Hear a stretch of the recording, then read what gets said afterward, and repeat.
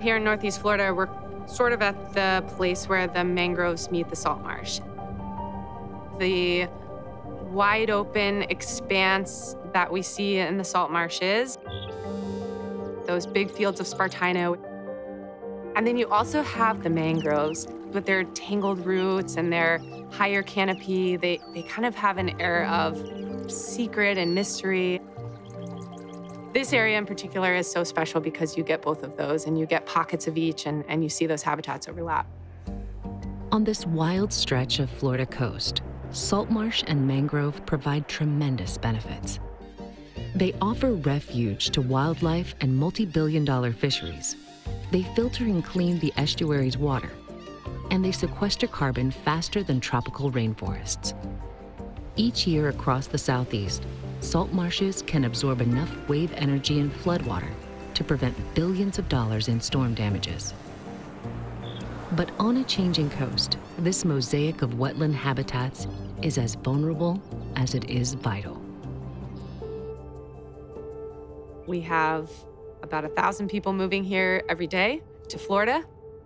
We're seeing a ton of development along the coast, and that just limits the space that these habitats have. As we see sea level rise, those marshes need to migrate upslope a little bit, and they're running right into that development. They're running into our roadways and our seawalls and our houses and infrastructure. Under current conditions, up to 1/3 of salt marsh across the Southeast could be lost by 2060. But habitat managers are working to change those conditions by restoring the proper elevation for salt marsh and mangrove. So this parcel is 6.5 acres and represents the technique. We're removing the spill, taking it off-site, and getting that elevation down to the highest level of intertidal marsh elevation. So that gives it a fighting chance to keep up with sea level rise, puts it in that tidal marsh range. We plant Spartina alterniflora out here, and that Spartina alterniflora holds the elevation. We see recruitment of black mangroves, and that whole marsh plant community starts to fill in. That's a really good indication that we hit the right elevation. When we think about marsh migration, we're thinking about it in terms of elevation, so going upslope, making sure that it has space to migrate as sea levels rise. And then we're also thinking about it upstream. Along the intracoastal waterway, engineering a gentle grade at the proper elevation gives coastal wetlands a foothold to migrate upslope. But across the intracoastal waterway, the migration of salt marsh upstream requires a different solution. So this is a berm, sort of a high boundary that cuts off this interior wetland portion from the surrounding habitats. We'll take you down the intracoastal for a little ways, and then we will go into this ditch along the outside of the impoundment. And when we're in the ditch, you'll be able to see on the right-hand side, this is natural undisturbed marsh. And on the left-hand side, you'll see that dike around the impoundment and then the habitat on the other side.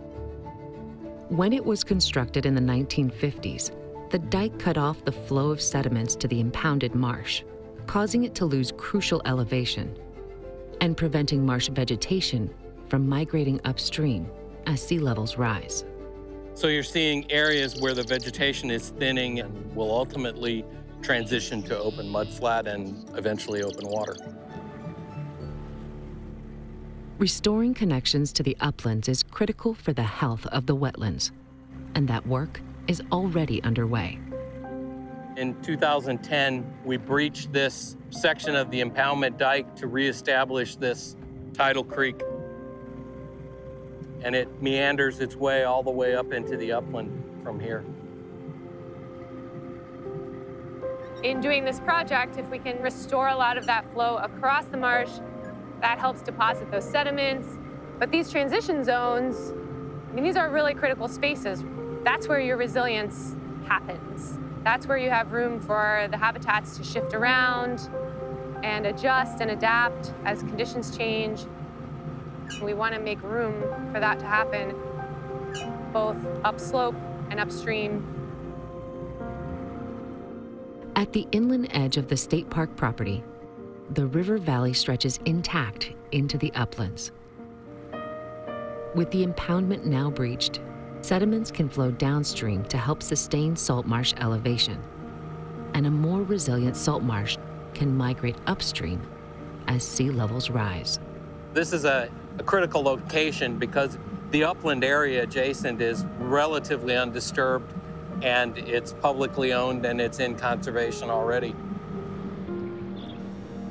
If we have intact wetlands adjacent to intact uplands with a secure path for migration, it gives us a better chance to have functional habitat into the future.